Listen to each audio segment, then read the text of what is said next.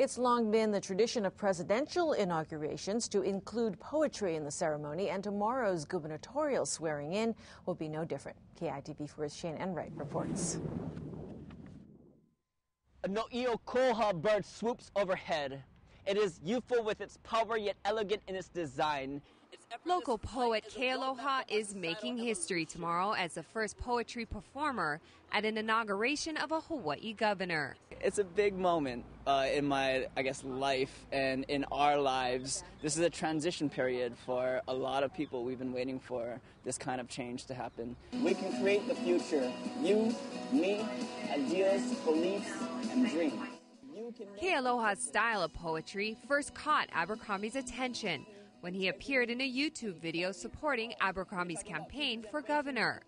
The 33-year-old says the message of tomorrow's poem echoes Abercrombie's campaign platform. The whole piece revolves around the sunrise, with a new day in Hawaii. The message is of excitement and new beginnings and unity, harmony, all those kinds of things that the campaign stood for. Its heartbeat pulses with economic efficiency. Tomorrow, Kealoha will perform in front of 5,000 to 6,000 people at the Iolani Palace, which will broadcast live on air and on the web. He says he is humbled by the opportunity and a little nervous. A little bit. I'd be not human if I wasn't.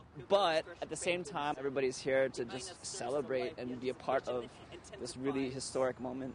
Among the other performers scheduled for tomorrow are local musician Willie Kay, the Hawaii Youth Opera Chorus, and the Royal Hawaiian Band. Reporting from the grounds of Iolani Palace, Shane Enright, KITV4 News. And you can see and hear them all when you tune in tomorrow morning for live coverage of the inauguration ceremony. As Shane said, live coverage on the air and on our website starting at 11:30 a.m.